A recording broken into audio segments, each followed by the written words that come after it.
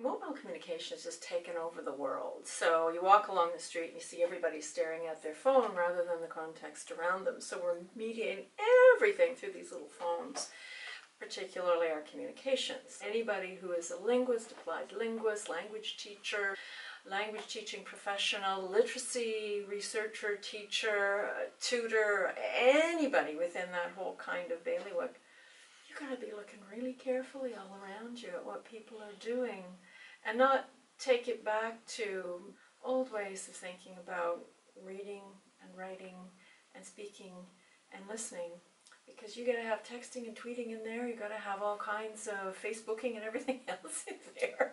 You can't skirt it. There's none of this, these kids.